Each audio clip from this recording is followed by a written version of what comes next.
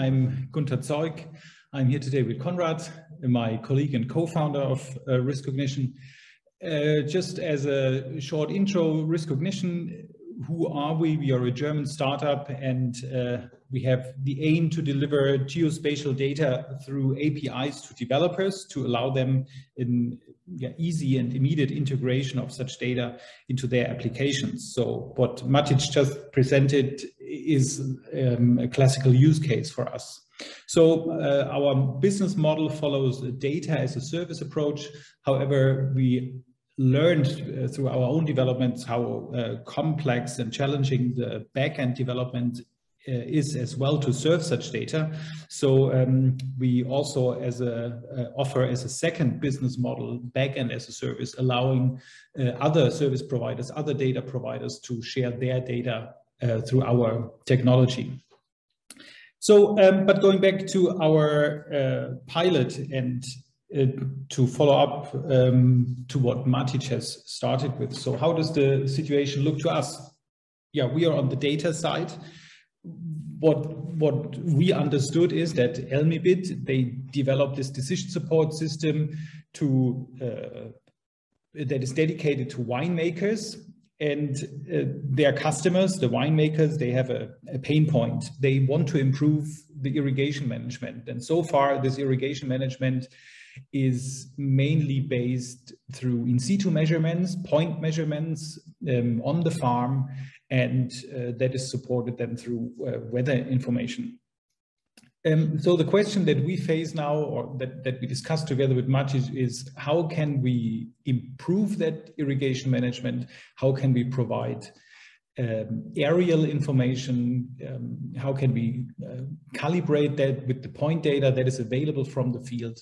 And as remote sensing experts, the answer is, of course, through remote sensing, through Earth observation imagery. Next slide. So how does the situation look like today in Europe, but also globally? We have really a large amount of data sources. First and foremost, of course, the Sentinels of Copernicus, a very, very valuable, precious data source with lots of specific information that you can derive from the spectral information that those satellites deliver, having also a very high temporal resolution, having every few days a new image of your area of interest. Then we have the Copernicus services themselves. They deliver already some ready-made products. We have large initiatives like GEOS and EuroGeo, who support the sharing of data. But then we have also the private industry. On the one hand, there is this term, the new space, so many startups coming into the business, launching their own satellites, their own platforms, and having usually in mind to cover a specific area of interest, a specific problem, be it forest fires, be it marine monitoring, or other applications. And then we have also the big players. We have also Amazon, we have Google, and we have also a few European players who are currently offering their services, so-called data and information access services, the DASs. Next, Conrad. And all provide their data as, well, there is a new term that was coined. It's called analysis-ready data. That's a very nice term, ARD. And what does it mean? It means that you provide satellite data that has been processed to a minimum set of requirements, and that it's organized to allow an immediate analysis. That's a very, very nice approach, we think, and we totally support that, because coming from the remote sensing, we know how complex it can be and challenging it can be to really derive something meaningful out of a pixel from a satellite image. On the other hand, having a partner like Matic from ELMIBIT, we know it does not help them that much to have a satellite image that is pre-processed and that allows immediate analysis, because they don't have this image processing background. You still need the know-how to analyze that data. So we go a step beyond that and we say, hey, we don't, we deliver already the derived information from the satellite. And how we did that now in the specific case of eVineyard, Conrad will tell you. Yeah, thanks, Gunter. I'll definitely pick up from here because that's something that I always find exciting. Both Gunter and I come from the geography side, the Earth observation side, and we love showing pictures and we love interpreting those pictures. But we're also developers, and we realize, you know, just how difficult it is to go from this beautiful picture, which, you know, it's shown everywhere. We know it from Google Earth. We know it from so many different places now, but they're generally just pictures. And coming back to the very pragmatic point that Matic had said, well, farmers, you know, they love pictures too, but they also know their field very well.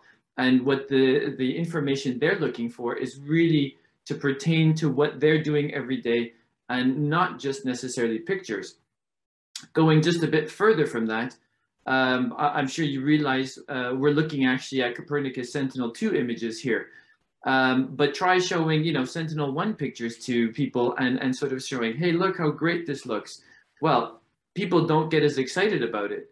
On the one hand, they may not even understand what they're seeing or why things look like that, even though they may understand, you know, the location. And so our job here really is to take advantage of those sentinels, take advantage of Eurogeo and the, you know, sort of the DIASs, the services, to go to that next level, and in some cases deliver that dry information that application developers actually want. So not just the pictures themselves. So Riscognition was really there for that. Gunter and I have been in this business, so the EO business, for quite some time. And that's what we always found so frustrating is, well, you've got these beautiful pictures, why aren't you using them?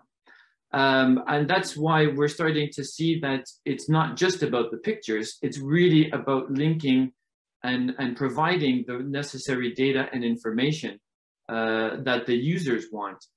And in this case, it's the application developers.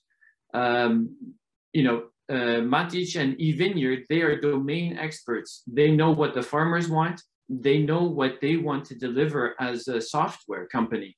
So what we're trying to do is improve their software by providing more information, something that's competitive, and hopefully updating and making their business better. So I'm just showing you the developer perspective. This is just documentation. How do you access the data? So what we're working with, and that's a big part of this co-design, is identifying what potentially could help eVineyard and the farmers, then going back to our knowledge of the remote sensing domain and building from there the software and the backend in order to extract exactly those measurements that eVineyard developers can integrate into their decision support, and then move from there. Because if you look at it from the remote sensing perspective, we would necessarily know how to process the data and deliver it. But then, you know, the goal here is actually to remove that challenge and really just bring the final bit to the application developers from an easy, well, you know, read the documentation, as everyone says. So that's the part we're developing here. And as you can see, if you go to the Riscognition.io website, we're literally just documenting our APIs, which are accessing the data through, you know, either the Sentinels, through the DIASs, or through other EO-based information sources, and tailoring them to what are, you know, what the developers are looking for. Okay, so just a quick explanation. The way we are developing it is through API calls, so application programming interfaces. Specifically, this is a REST API. So this is a very well-known internet way of sharing data. I mean, all our mobile phones today, you go anywhere on the internet, all those applications are using these types of APIs in order to provide you with that information. A great example is, your weather apps. In the back end, well, there's huge amounts of processing going on, but all you want to know is, what temperature and what is the forecast for where I am. Essentially, that's the direction we want to go with the Earth observation information as well, is be able to allow the application developer decide, what are the different inputs we're looking for and how can I easily access them. And this is exactly the best way. All we're showing here is just the points that you would receive in the API call. And we're just using, off-the-shelf sort of chart producing result in order to demonstrate that, you can go on our website and do this yourself. Then, as Matic has shown as well, he's integrating exactly the same calls, but into his decision support system. And this is where the building of the services, both from Matic's side and eVineyard side, as well as our side, and the development is happening, is we need to make sure that we're delivering the correct data. eVineyard also needs to understand what we're delivering to them and how they can integrate it into their decision support. So on the one hand here, as everybody knows, the NDVI is a very valuable way of monitoring vegetation. So this, of course, was the first natural way forward with eVineyard. I would say the next one is to go to the next level, EO, and that is to really cooperate more with what the farmer has, the information potentially that the farmer can provide. In this case, we're looking at the fact that a lot of eVineyard customers have soil moisture measurements, in situ moisture measurements, which they would like to see whether it's possible to extend over the entire field. Now here, there's a bit more processing, because on the one hand, the farmer would need to share with us that kind of information so that we can begin actually calibrating the Earth observation imagery that we're receiving and pushing that to the customer. So here, eVineyard, and then eVineyard will need to understand how best to integrate that into the decision support as well. So there's already quite a number of steps. It's coming from pretty images to actually taking advantage of the EO data itself. There's going to be a lot of coming back and forth because again, if the farmer comes back to us and says, well, it's not giving me any more information, then obviously they won't be willing to pay for that. So we still need to fine tune it and make sure that the products and services we're developing are going to be interesting to the farmer, and they will want to take advantage of that.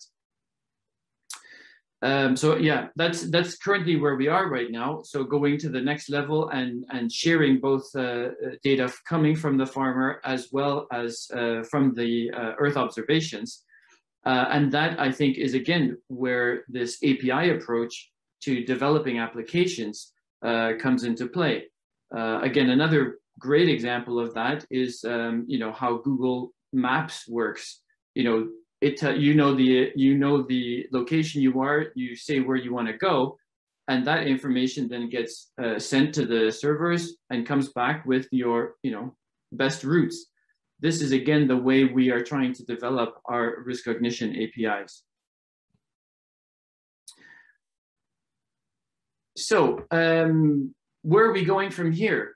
The delivery of services requires significant backend development. So as I keep writing, there are plenty of places to get EO data today.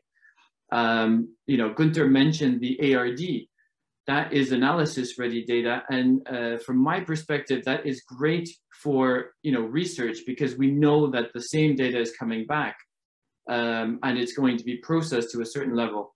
It's great for us because that is the starting point. If we do not need to be processing again Earth observation imagery, we're ready to go to the next level and deliver, you know, the services to eVineyard. So that's definitely the way to move forward. However, there still are the backend to deliver the APIs to our customers. And that's where this data as a service business model for application developers, people are willing to pay for data, but they need to be able to access it in a way that, you know, that augments their services as well. So that's the type of business model that Riscognition is moving into. And the last point here is the European Green Deal. It was mentioned also by a previous presenter. EO is a very big part of that, and it's not the only component. When we think of Green Deal, it's not the farmer. They are usually concentrating on their field. However, through the CAP, through other themes, we also need to know, you know, how close are we, for example, to water sources, you know, monitoring, you know, the forest next door. All those things begin to be integrated as part of the Green Deal. And therefore, this type of API service can do that at the back end and deliver just the data again to the customers that they need in order to make the right decisions and help them sort of become more environmental and more in line, for example, with the new CAP, because those are also going to change depending on the country. It's not going to be the same everywhere. Another point here as well, as Gunter mentioned, there's a lot of EO startups. So it's, you know, that whole community, that Earth observation community is getting bigger and bigger. And so we can see here as a company that we can deliver the EO data rather than the startups focusing on that part of their business. They can focus on, you know, the types of data, building the satellites and deploying them based on their customer needs. And finally, of course, AI applications. Although we certainly have AI working in our backend, the data that AI requires in order to make decisions has to come from somewhere. And so through this API type of solution, other developers can integrate our EO information into their AI applications as well. Gunter, is there anything else you wanted to sort of add here maybe? No, I think that's a nice comprehensive overview. Thanks. Perfect. So just to finish on that, please check out our services. And even more importantly, we definitely would love to hear your data needs and feedback if you have any. So I'll finish there. Thank you very much.